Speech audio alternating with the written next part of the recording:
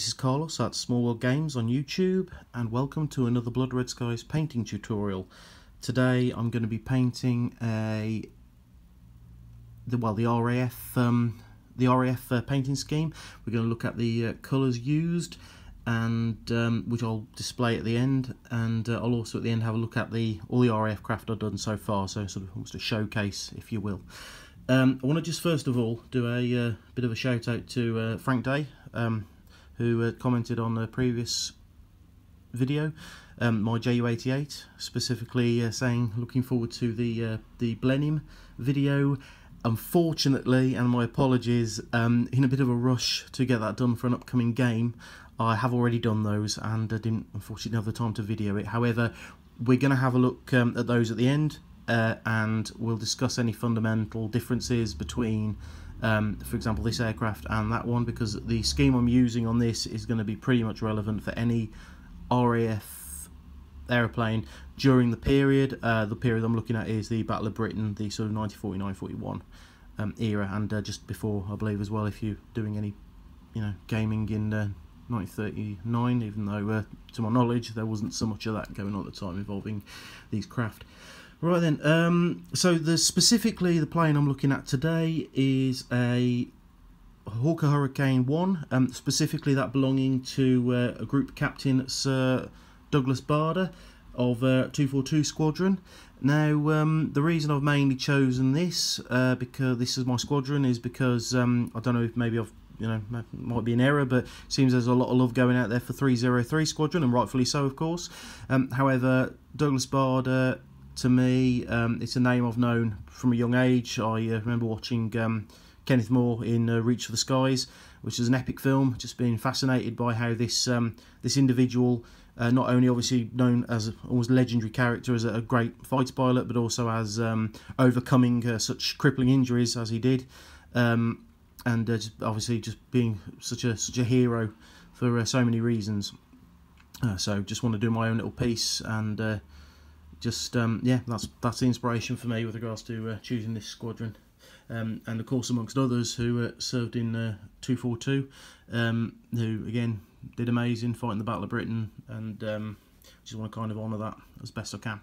Right then, so without further ado, I'm going to get painting, and I'm going to start with the green camouflage. For that, I'll be using entirely Citadel Colour on these, and I'm going to be using Castellan Green for the base, for the green camouflage. You will notice in the excitement when I was doing my other Hurricanes, I've already painted the canopy, sorry, it's a completely different thing. And for that, I will mention the paints involved at the end, but I'll also do a link at the bottom for my previous video, JU88, which details it on there. It's the same paints. Right then, so let's get on with this camouflage. So I've used the same pattern on all my RAF planes. Obviously in some of these this looks somewhat accurate, but it was also the easiest way to get them done quite quick, because I am eventually going to end up having quite a lot of planes to paint. So the colours and the scheme are the same on all my ones so far, which ultimately I'll do every plane of mine with this, which ultimately will involve things like obviously the Spitfires, these Hawker Hurricanes, Bristol Blenheims, and Bristol Bluefighters. They've just recently released those, along with the Bontball Defiance, which have recently been released in metal, which I'll be looking forward to doing some of those and adding them to my squadron. Well, not squadron, I suppose. My force.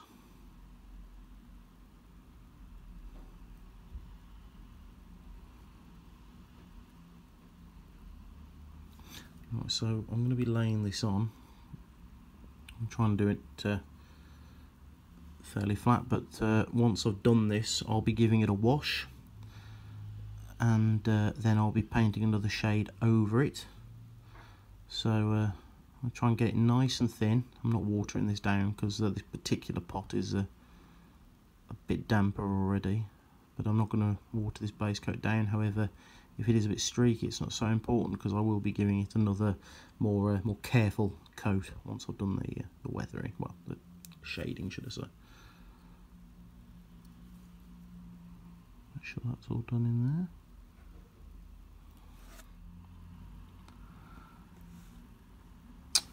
there. Okay, so just getting the last little bit of this on, which looking at my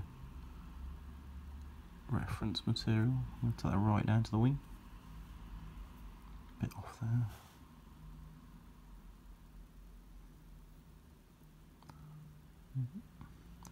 And that is the green done. As I already said, just make sure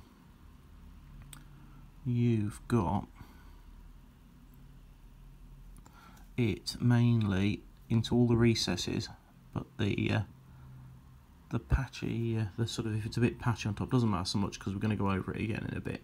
So that to me looks like everything's covered. Yep, that's the pattern I've gone with. The brown is the base coat, which is leather brown from the Army Painter, and that's what I've done all of my RAF planes with. The Germans, I've used the uniform grey for the Luftwaffe. Yeah, it's Army Painter's uniform grey, as that's the main colour I've used in that. Apart from obviously my my bombers, which you've already seen. And I've described the ones I've used in there. Okay, cool. So, next up, now that's done, I'm going to use Khorne Red to do the little bit. In fact, no, I'm not going to do that yet. I'm going to do that next, after I do the base, which in this case is going to be Rakarth Flesh.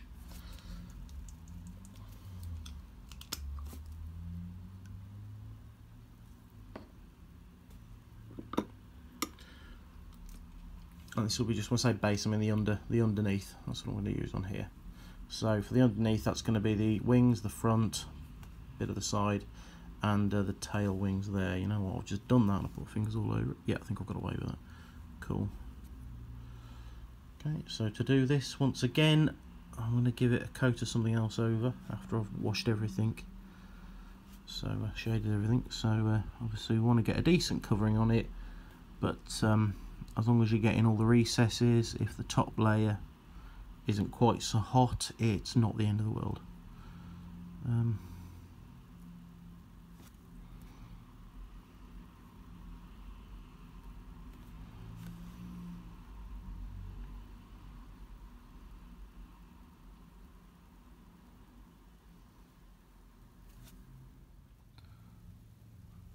So that's been covered all over, not very neatly, you'll notice, but a bit patchy, but once again we'll be covering all that, so it's very much more a first coat than a full-on base. And again, I also haven't added any water, but this particular paint, I've had it for a few years and it's quite watered down already, quite a thin consistency. Okay, oops. A little bit more on the edge. Bit of that off.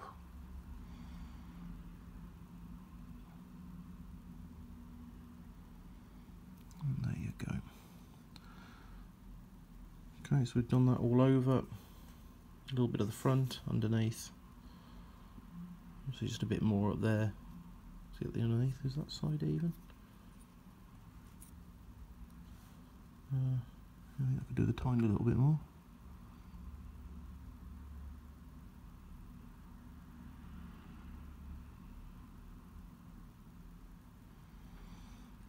There we go.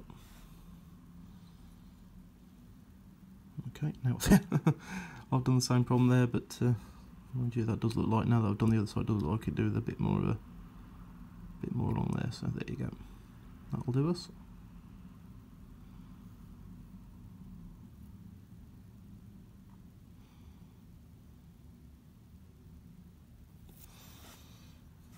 And a bit more in there just to get the colour. There you go, lovely. Okay, well, now that I've done that, now we can move on to the next bit, which will be in Khorne Red. This is just going to go around the wing machine guns. It's just a little application. So that's the best thing about these paints. They do dry very quickly, so I can just move straight from one bit to another. Probably one of the quickest ones I've ever done. Right, and so we're just going to apply a little rectangle around the machine guns themselves. I'll just do a little base colour and then I'll neaten it up in a second. Can you see that?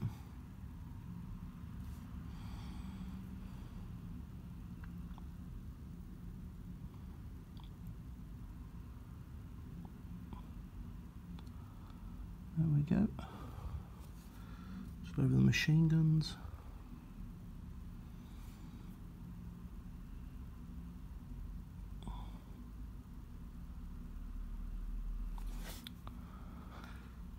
And I'll just bring that up a little bit to the start. Just the first little bit of detail on the wing there, just to get a good area. If I put it all on the front you wouldn't really see it, which isn't what I was going for.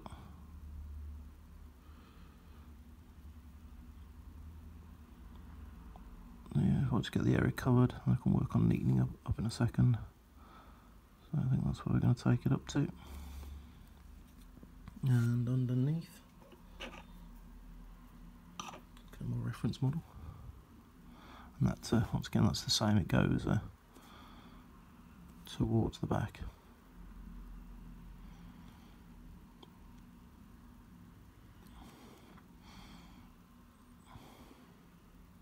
I think I mentioned this last time, it's a little weird, but the underneath of these models, you don't really see them in the game so much, but still want to put as much effort into it as I can. Tabletop standard as I'm going for here, I still want it to look good.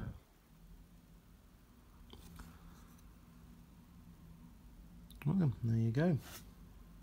And on to the next wing. Okay. So that's the other wing done. On this little cross there, just to get it straight. And I could do a little neatening up just there.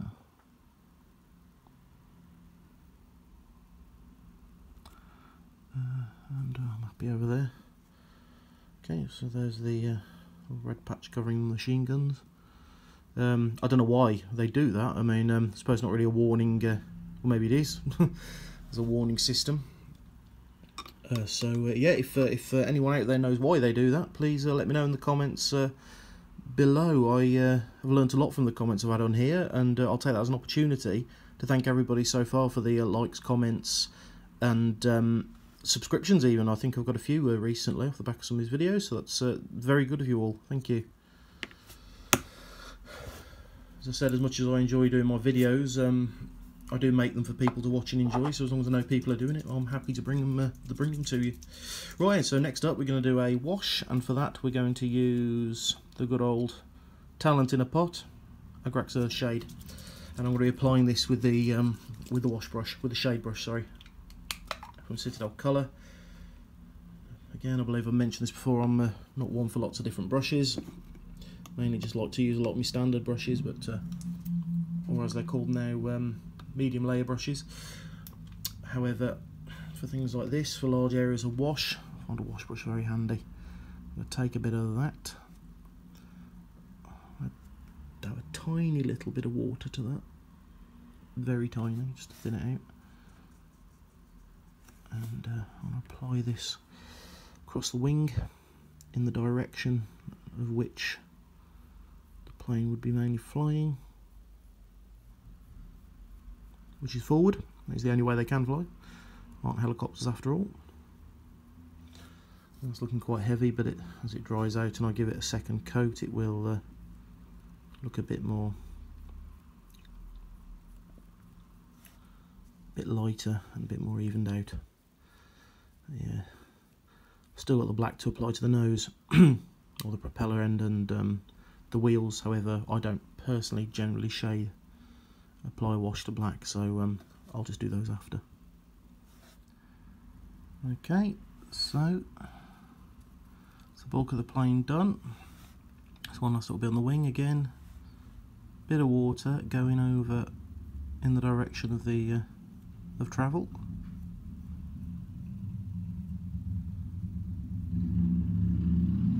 I had to wait for this to dry a little bit at one point, so it has gone a little bit streaky just in the middle there, you might see, but obviously a lot of that will be covered up with the next coat, so it doesn't really, it's not really the end of the world. A little pull there, we'll get that out. Right then, so we'll just give that a moment to dry and I'll be right back. Right then, so there's that wash, all dried nicely and got plenty in the recesses. So that's the main bit that's going to show. Again, looks a little patchy on top because I've applied it quite liberally, but a lot of that's going to get covered up now by the next layer. Which for these I'm going to be using the original coat, the same as the original base coat of Castellan Green, and a bit of Steel Legion Drab for the brown areas, which is very close to the leather brown, the Army Painted Leather Brown spray. It certainly does the job in this instance. Right then, so for this, once again, I'm going to be using a standard or medium layer brush, depending on what painting language you speak in. In a lot of respects, I'm still speaking old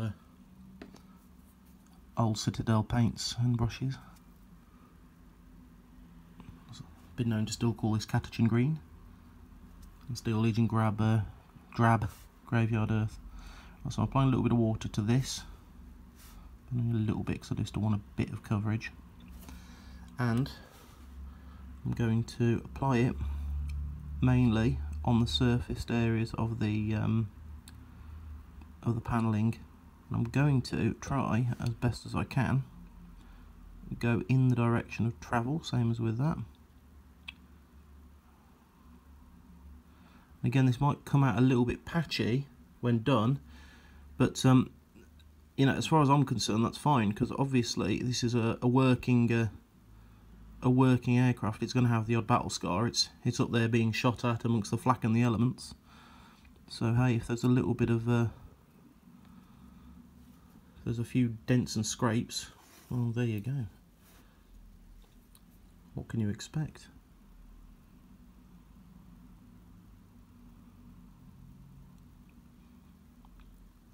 I'm getting this in some of the recesses, but because it's been watered down, I'm not expecting it to be as bad.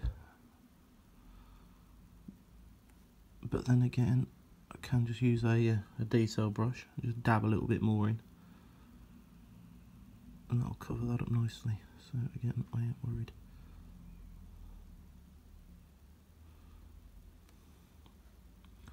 Just trying to leave as well a little bit of the sort of a little bit of the colour underneath, just to break the camouflage up a little bit. A little bit of the washed green as well. There you go.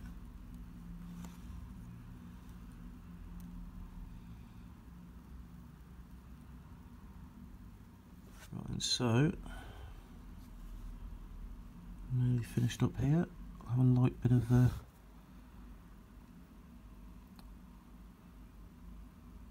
of Steel Legion Drab across all the brown areas, which I've done. Same process. Mind you, it is a little bit here to a little bit difficult here to go with the sort of direction of flight and not get it all over the green. But I don't even see, this brush looks a little messy. I'll have to probably give this a little trim before I carry on with it. I don't know what's happened there. It's fairly new. I'll say I'm not cleaning it properly, however, cleaning it exactly the same way as all my other brushes, so I don't know what's so special about this one. Right then.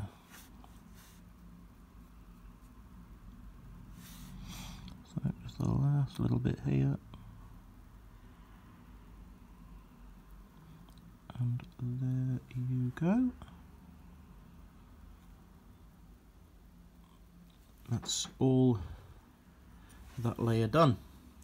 On the top, might have to do a little bit more in a second once it's all dry, but that looks good to me. I mean, we've got a few, as I say, it's a little bit patchy, but that's all good. That's what we're going for.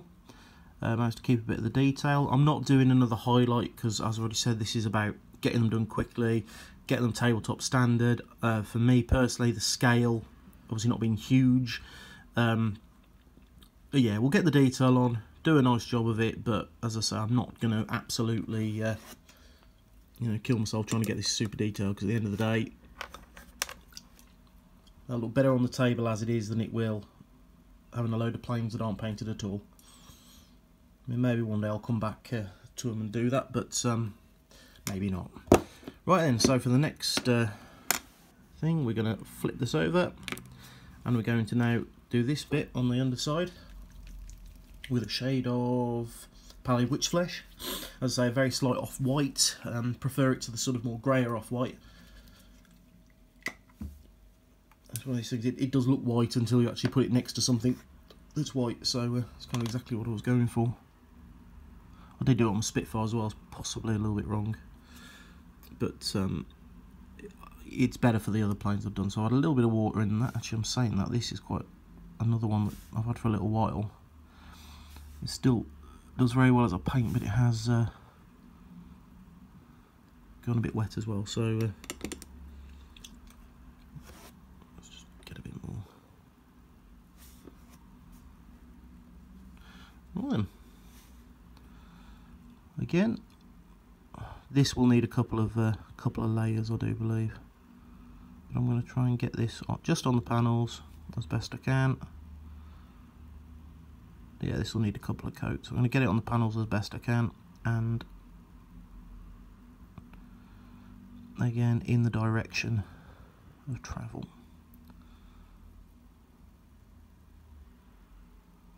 It could almost become my catchphrase, I think. Like Duncan Rhodes has 2 light coats. Well, if I'm not comparing myself to Duncan Rhodes at all, but 2 light coats. Mine is in the direction of travel. Oh, you see, actually that's not too bad.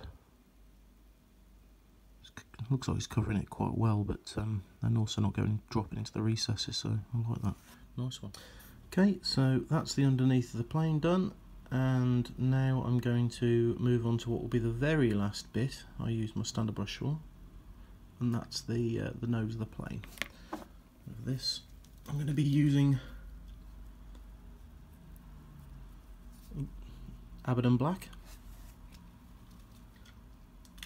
The box art for this has a sort of white nose, but the 242 Squadron reference material I've been looking at, their noses are all black, so that's the colour I'm using for this. I'll also be using Abbadon Black on the landing gear, but I will be using a smaller brush for that, just because of it being a bit of a tight space. Plus on the wheel at the tail, I need to go around that a bit and keep some of the white.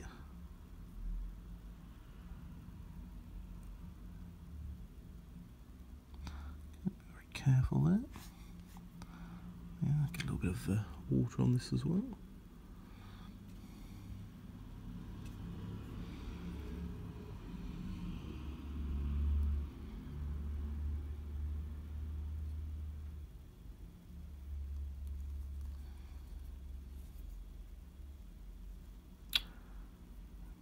Okay. Right, I think I picked up the wrong brush. This one's a bit messy, so hopefully I'll get away with it now and then change it up in a second.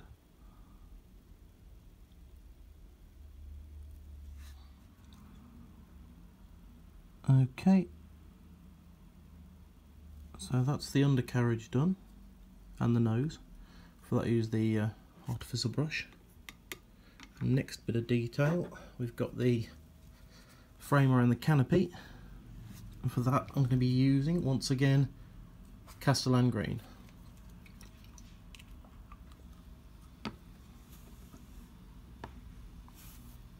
Oh, okay, I thought it was one of those pots that doesn't want to stay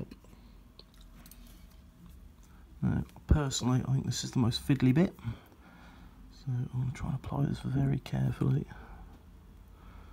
because because these frames are going to be a nightmare if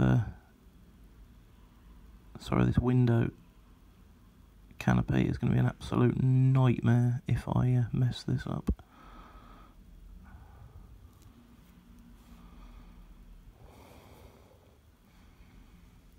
I'm not watering this down once again because, well, I just want to really, ideally, try and get this all on in one go. Okay, and I think that's the frame done. Right then, next up, I pick out some of the detail on the machine guns with the Evil Sunz Scarlet. I will make sure I water this down a little bit because I don't want it to be too bright, and that is very thick. So it's almost base colour like.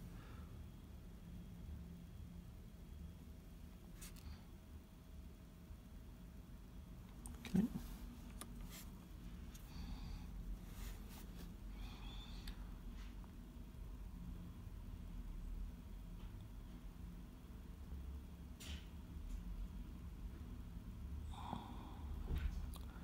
Pick out a little bit of this and along the top. Oh, this is looking okay. This is looking alright to me. I notice on the camera it's looking a little bit garish, but no, I think this looks okay in reality. And same on the other side. Drop of paint, drop of water.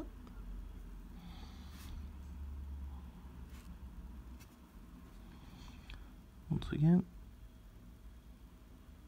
and along there,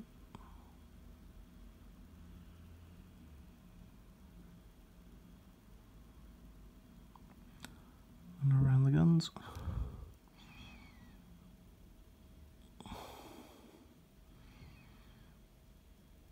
And there you go.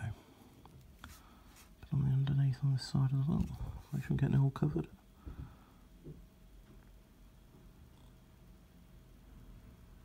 You are. Don't know if you can see that so well, but there you go. Bit of a highlight just around the holes for the machine guns themselves. So next up, I'm going to do a bit of highlighting to the black areas. This I'm going to use Eshin Grey. So that's be quite simple.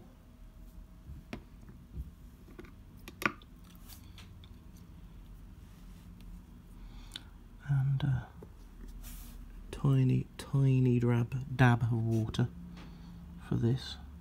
That's a bit too much because I need it to be quite thick, so I've got to actually try and paint a little pattern with this. So right, so on the propeller, on the prop itself, let's just take a tiny little,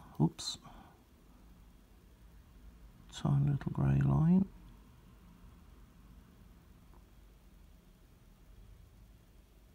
On the front, I'm just going to do it on one side, which is in this case where the light is actually reflecting.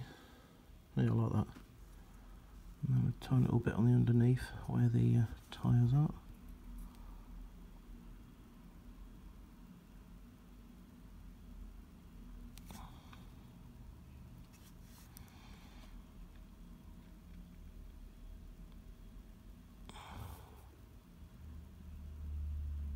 And just on that one. And there we go. Right, painting wise, that is done. Turn upside down so I don't knock that wheel. Painting wise, I'm calling that done. Next up, onto the transfers. You'll find a full list of the paints I used in the video description below. For decals, I'm using the 242 Squadron ones available from Miss Minis. Warlord have since released a set of decals for 242 Squadron. However, these do a great job, and they've got nose art for every plane, as well as the character-specific decals. such as those for Douglas Bader and McKnight.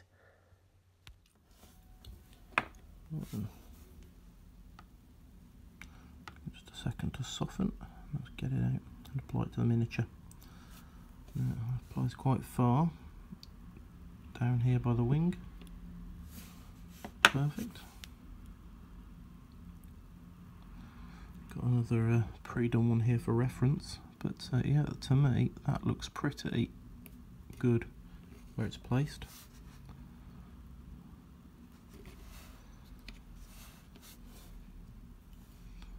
A bit more of this on it just to keep it soft.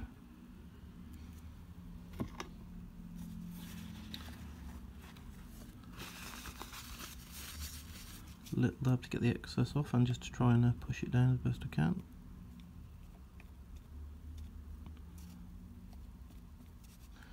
There we go. Looks right to me. First deck will apply to the wing, a RAF roundel. And for our final addition, deco-wise, to this miniature, thus completing the plane.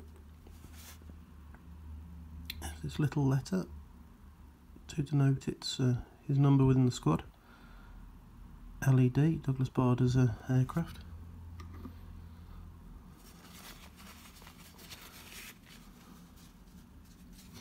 LE, of course, being the squadron. Oh, little wobble there. LE being the squadron initials, and D being the plane's own ID.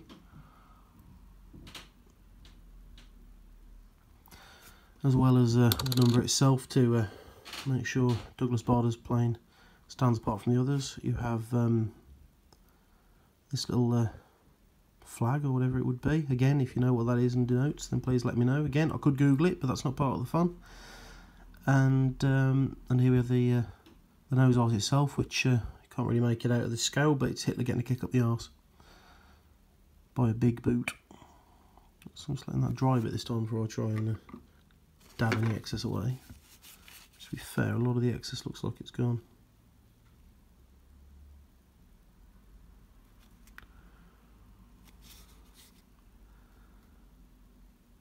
And there we go.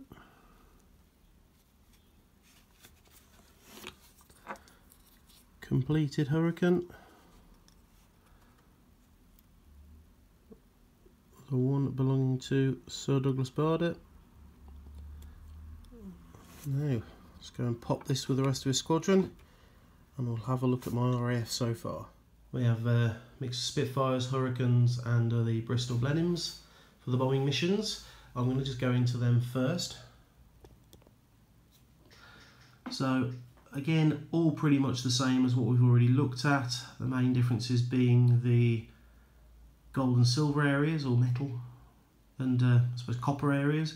The copper has been done with a base coat of Screaming Bell, followed by a wash of Agrax Earthshade, another layer of Screaming Bell just sort of around the edges, and then an extreme edge highlight of Sycorax Bronze. And for the metal areas, this was the same as I've done with my JU88 tutorial, but that's lead belcher with a wash of Nuln Oil. And inside the engine areas themselves, we've got a wash of Agrax Earthshade, and then it's followed by another layer of lead belcher, and finally on the tips of the engines there, you've got a little highlight of Iron Breaker, just to give it a bit of sort of an edge highlight and a bit of an appearance of movement in the propellers. Right, and up next we're going to go on to the Spitfires, the nation's favourite aircraft, and for that we've got a Salem Island squadron, with him at the front there as the ace. I don't have as much knowledge of this particular squadron. Obviously it's something I'll have to read up on. However, any information, anyone wants to give me any little tidbits, that's much appreciated in the comments below, and obviously good for everyone else to read, so please share your knowledge. And over here we have, oh actually before we move on to that, yeah, these are painted pretty much exactly the same, in fact not pretty much, but painted exactly the same way as the Hulk Hurricanes, with the decals coming from Warlord Games themselves, with that original set of decals that accompany the release of the kit. Well, and now over to finally I suppose the Royal Canadian Air Force, my Hurricane Squadron, 242 Squadron, led by Sir Douglas Bader at the front there, that we just had a look at. So all of the planes were painted the exact same way, and using the decal sheet from Miss Minis. And if we just go down into these main two, my second ace there is, or non-character ace, is the plane belonging to McKnight, as denoted by the little Reaper symbol he has towards the middle of the airframe. And yes, the other ace of the squadron, who was unfortunately killed in action. Right then, so with that, I'm looking forward to moving on with this set. I've got a set of Bristol Bolt and Pull Defiance, and I'll be doing those next in the same style, and then I'll be looking to move on, possibly looking at a later war period colour scheme for some of those, such as my Boo Fighters, as I'm looking to move into the sort of Pacific region, mainly Burma, and that's a project myself and G are doing for the entire, for every game, Bolt Action, Cruel Seas and Blood Red Skies, of course. And for that, G's already picked up his new Japanese fighter planes that are due to be released soon by Warlord, so I look forward to seeing them. In the meantime, next up I'll be doing something for the Luftwaffe and a showcase of those. I've got a couple of things to look at with that, so my Messerschmitt Bf 101s and my Stuckers, which I'm particularly excited about, one of my favourite German planes, mainly based on the appearance more than anything else. So we're looking forward to moving on with that and bringing some more to you. But in the meantime, if you enjoyed the video, please like, comment and subscribe. All comments and constructive criticism was all much appreciated. You can also find us on Twitter at SmallWorldGames for regular updates. And until then, we will see you next time. Thanks very much for watching.